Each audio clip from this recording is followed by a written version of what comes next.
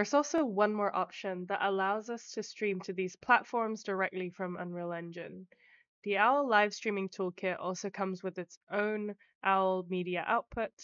Once you add this component into your scene, over on the details panel, you can select the output type for direct to RTMP.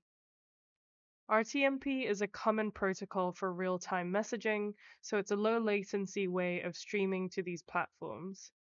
Like in OBS, it will ask for information like your stream key or stream URL.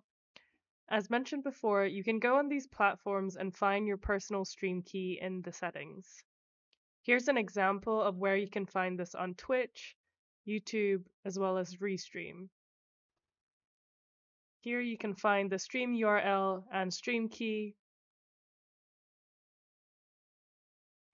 After you've pasted these in, assign the same render target as your captcha and click Start.